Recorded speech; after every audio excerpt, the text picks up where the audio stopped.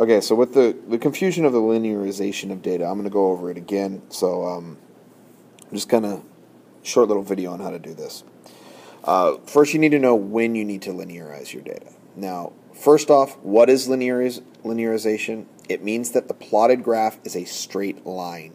So basically, if you plot your original data and the line is already straight, the data is already straight, it's already linearized. So you aren't going to need to actually linearize it.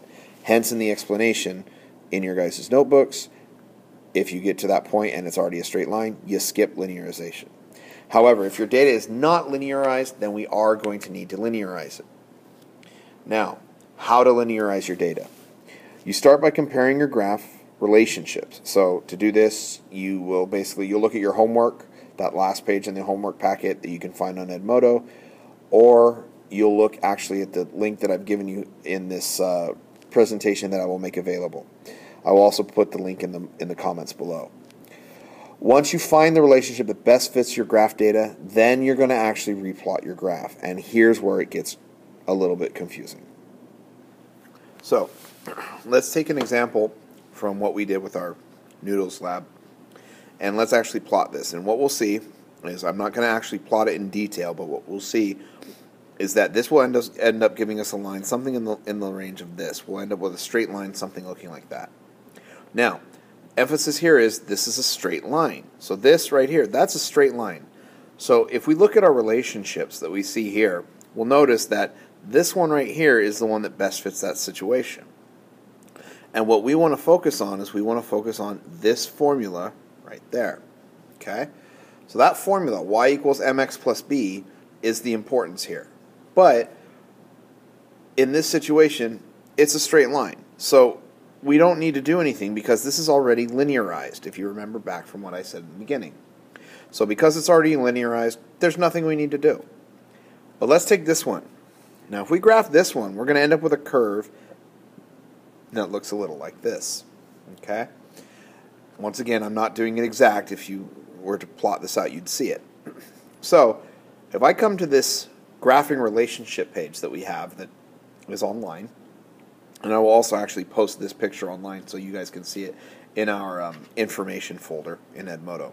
Now, we'll notice that it doesn't fit this one, it doesn't fit this one, it doesn't fit this one, but this one right here looks exactly like it. I mean, there you go. So, if that's what matters, then that means this is the equation that matters here. And if we look just to the left, and this is where I made my mistake in class, we look just to the left, y is going to stay the same, but x is going to be squared. So what does that mean? Okay, what does that mean? That means when we go back to this data over here, okay, we go back to this data over here, and if we look at this, these are the numbers that are going to change. So the x value is going to change. All right? So what will happen is the y's will remain exactly the same. But what's going to happen is the x is going to change. And if we go back and we look at our equation right down here, all right, that equation right down there, okay, we're going to do what to the x? We're going to square it. So let's go ahead and we're going to erase all of this. And we remembered it was 1, 2, 3, 4, 5, 6. So I'm not going to, normally you wouldn't erase it. You would just have it right next to it. So what happens to the 1? The 1 becomes a 1. The 2 becomes a 4. The 3 becomes a 9. The 4 becomes a 16. The 5 becomes a 25. And the 6 becomes a 36. Now, in this situation, I should have picked some different numbers for the simple fact of the matter that, you know, they end up lining up. So in this case, we're going to end up with a line like this. But importantly is, it's straight now. Okay? That is a line. It is a straight line. It's going to be linearized. Okay? Actually, it's not going to be like that. It's more going to be like that. Okay? And the numbers they're the same in this situation because I did exactly that. But I did just square the numbers. But what you can see is you still have the same y's, as you can see right here, but the x's changed. So the y's were the same there on the right here. Okay? But let me go with a different color. There we go. We'll go with that color. But the x's, you'll notice, have changed. Okay? So the x's are now different.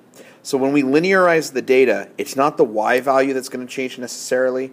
It's whatever it is in this entire this page here, if you will. Okay? Because if we take this and we look at all these, all right, if I have a straight graph, it's already a line, and y is equal to b, or y is constant, there's actually no modification that's required, because you can see that right here.